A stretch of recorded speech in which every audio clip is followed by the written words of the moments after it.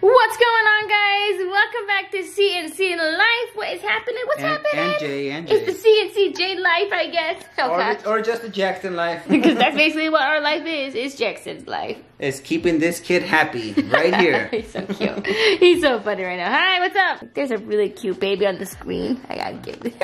Alright guys, welcome back to CNC Life. Today we want to give you guys an updated Q&A on just like our life, what's been going on, what's happening. I feel like we haven't done a Q&A in a while, so I got a bunch of questions up for you guys from Instagram, and we're gonna go and answer them for you. Are you? Jackson's like making sure you're not in the shot. He's like, that's okay. Yeah, we're just gonna right there. I should just stand like this. Watch. Alright, I should just be like this with you. There it is. And where you go, you're pregnant. Alright, let's go ahead and get this Q&A started. Make sure you guys smash that thumbs up button. Alright, Jackson, the first question is for you. How many diaper changes do you get a day? You gotta tell him, say. Just joking around. The real question is, Jackson, are you a good boy? Okay, we traded out Jackson for Cece.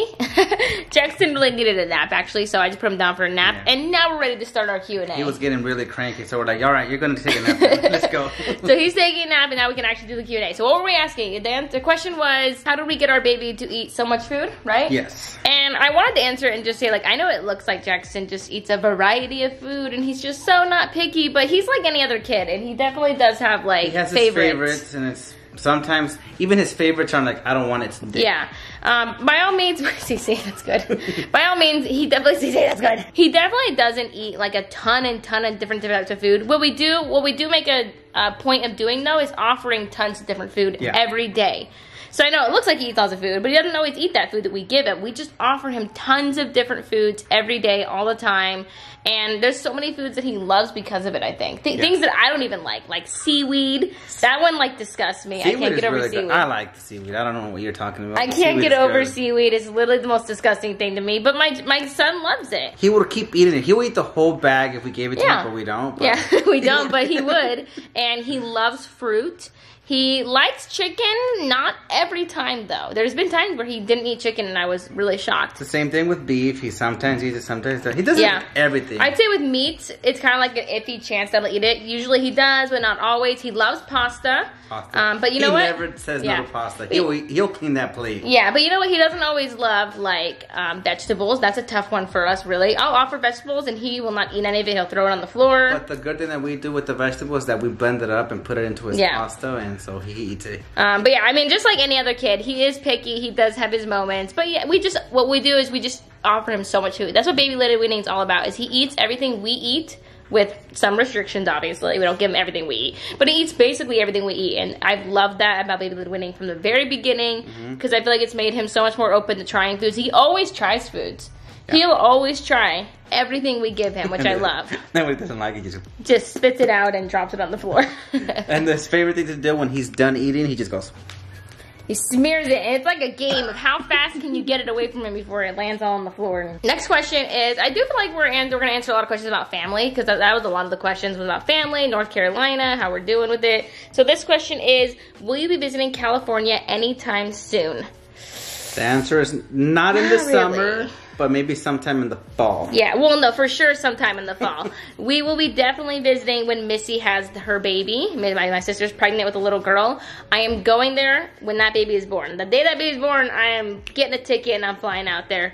That's very important to us that we are there for that. And plus, it'll be a good time for Carlos to see his family as well. It'll be his first time seeing his family.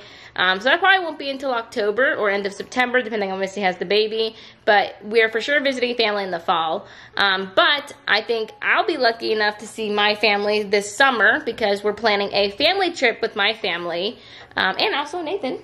Yeah, Nathan is going. Nathan is going. Because it's Ollie's birthday. Yeah. So we're not going to say where we're going, but we are planning a family trip with her family. Yes, it's a fun surprise. We're super excited. I've honestly been missing my family a lot. It has definitely been a struggle for me to say the least. She definitely shows it more. It's definitely been a struggle for me to say the least, to not see my family. So I'm really excited to see everybody in July. I literally count down the days. Like every day I talk about the trip. I'm like, the trip, and this is what we're gonna do, and this is when we're leaving, and this and this. And even though it's like a month or so away, I'm still like all over it. Somebody in your family is coming before the trip. That is true. I actually do have someone in the family visiting, but my whole family I'm seeing in July. But I am seeing somebody before that trip, and I'm really excited. You guys can stay tuned for that also. Okay, what is the one big difference between California and North Carolina? The one big difference that we know of are the farmers markets. Farmers markets. It's huge. Like, we love getting our food out here. It is so cool. It's definitely been the best change also that we've made. Really our grocery stores for us. Yeah. We go to the farmer's market. We get all local meats. We get local produce. We get local butter. I'd even love to get local milk, but I haven't found that one yet. But we just love the farmers markets. And the farmers market that we had in California were definitely not this. They were not like this. They were more of a like food spot, like for fun food and crafts and like people's like makings that they make, and maybe some produce, but definitely not the meat that we get out here from the local farmers. And also, honestly, it has been cheaper going to the farmers markets out here than in California. And also, I'd say one of the big changes is just that North Carolina is a lot cheaper than California. That's a huge, huge difference. Gas, everything is cheaper out here in North Carolina. My parents are saying that right now I think it's $7 or $6.50. It is very expensive in California, and it definitely is not.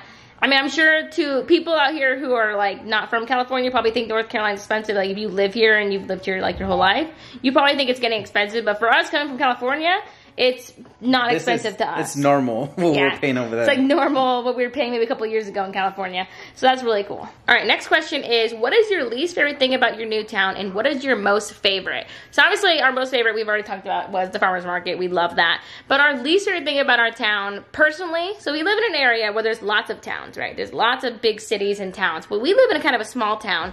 And personally, the food in this small town is not good. Like every time we go eat out, we have not been impressed. I think because we're coming from California, which has lots of food, tons of food options. And then we moved to this little small town that just doesn't have that much food options or lots of places to go eat at. We usually end up driving to like Greensboro area or Winston-Salem. Yeah, but when we go out places like that, we do find really good food. But in our personal little town we're in, I'm not that impressed by the food options. Even some of the locals that live around here, they say the same thing. Yeah, I talked to someone and she was like, yeah, the food in that city sucks. I was like, yeah, it's not. We basically don't ever eat in our little city. We always travel outside of our city to go get food. Because we found some really good spots like sushi and Thai places, pizza places, lots of good spots, but not right where we live. Even coffee shops. Coffee shops have been really good out here. Just not where we live. Yeah, definitely the food. And then obviously just like our least favorite part about being out here is the internet. We definitely have struggled with the internet. And even though we did get Starlink and we told you guys we were really excited about it, but it has come with its own set of challenges. Yeah. Its own problems, basically. Because it's not out here yet. Yeah. It was just an option for us to get, but it's not, the satellites are not around this area. So we still have lots of lag, delays, slow internet sometimes, really bad upload speed. The only good thing about it is that it's unlimited, which was the problem we were having with the last one. So that's definitely a struggle. But the only thing with that is that it can only get better. It can't really get worse internet. So as long as we're okay with dealing with what we have, it'll only get better. Yeah. Okay, this one I think is interesting because honestly, I feel like I have a different opinion on this now. Okay, ready? Carlos, the other question is, okay, when are y'all thinking about having your next kid if you want any more? We're trying right now. Yeah, right, you wish. Okay, what I want to say is just that for a while, I was like, I don't think I'm ever having another kid. Like, I know I would tell you guys, like, yeah, maybe sometime soon. But in my head, I was like, nah, I don't think I'm having another kid for a long time. But why? Because Jackson's just a lot of work. He's really difficult. He's not that difficult, but it's just a lot of work. It's very time consuming. And a lot of my biggest reservations was sleeping. I was like, I'm not going to be pregnant and not be sleeping at night. I'm not going to be pregnant or have a newborn and still not be sleeping with my other kid. But Jackson's sleep has improved so much these past few weeks that if I got pregnant, I probably would be a little bit more excited rather than scared, which is what you want. When I see a positive pregnancy test, I don't want to be, oh no, I want to be, yay. And I feel like I'm getting close to that. At each night I sleep, I'm like, okay, that's a little better. So I'm definitely more open to like having a kid. Obviously, maybe not like this year, but probably next year. And I'm actually thinking like I'll actually be ready for that. Because I say that and I'm like, well, I don't know if I'll be ready. But I think I'll be ready by next year to actually have another one. Also, I think the breastfeeding for you is like, because you keep saying like, oh, I was going to do it a year. Like, nope, I'll do it a year and a half. Doesn't seem like it's going to be a year and a half. I've always personally said 18 months though. 18 months? 18 months, and I'd like to be done breastfeeding. But yeah, I don't know if that's actually true, if that's going to happen. But obviously, we have like cut out breastfeeding quite a bit. We still do breastfeed some, but it's been cut down quite a bit. And sleep has gotten so much better. So with those two factors, it's like not as daunting to be pregnant again. It's good at night because he doesn't ask for the boob anymore. Yeah. So it's been a huge improvement with Jackson, and that does like make it not as scary to get pregnant, I think. And we always, I think I said this before, that we wanted to explore the rest of this year, so maybe try for next year. Yeah, we definitely do want to get more comfortable out where we live. And I've always said I've always just want to like enjoy my time with Jackson, and I think getting pregnant does put a strain on that relationship with him because I'm pregnant and I'll be, more concerned with other things. Although I do think this next time around, my pregnancy will be more relaxing. I think I'll be more like relaxed about it and not so worried all the time. Anyways, okay, next question. What do you think of the humidity in North Carolina compared to California? I gotta say, that's been a big one. The humidity here is very interesting. Obviously, we traded one type of hot weather for a different type of hot weather. I will say that the boys sweat a lot. Especially, me and Jackson, actually it's all of my family on my side of the family. We sweat a lot. Us boys sweat a lot. Yeah. Out here, just like, wow, my shirt is drenched. Yeah, and Jackson sweats a lot. And I'd say the humidity is not that bothersome during the day. But there's nothing I dislike more than going out when the sun is down and it's gross outside. It's gross. It's gross outside. Especially after a really hot day, you'll go outside and it's just like icky outside. It smells weird and it's wet. I don't mind it as much as Cassie. I'm like, yeah, sweat is sweat. I just don't like wetness in the air. But it's no different really than the dry, hot heat of California, I'd say. And honestly, what I think I like about the humidity out here is I don't think it lasts forever, personally. I'm pretty sure it all starts to clear up in the fall and the winter time, and then the spring and summertime it comes back. So I don't think this is forever. Whereas in California, I feel like it's hot so much, like all the time. It's always warm outside. So I do think that's a huge difference. We got our last and final question. Carlos, what is it? This is from Peachy Mama 2. Is Jackson going through a screaming phase at all? My little guy won't stop. Oh, yes, he is. I don't know if you're just asking that because we're going through a screaming phase, but yes, we are absolutely going through that. He's just screaming, but it's a happy scream. It's yeah. like, oh my it's not always a happy scream. It's just, he has definitely found his voice. Like this past couple weeks, I think he's definitely become very vocal. Definitely wants to get his point across with his voice through excitement, anger, annoyance. He definitely is very loud. I think it's just them discovering things they can do, how to get our attention. A lot of it's attention. I think he's like, look at me, I don't want to do that anymore, I don't want this anymore, and I'm really excited. And yeah, it's just sometimes he's just running around in circles screaming. Yeah. It's just like, oh my gosh, Jackson, relax. It's just like a lot of excitement. That's actually part of why he has to go take a nap right now. We can't film with him sometimes because he's so loud and he's just he's just right there screaming and telling you what he's feeling.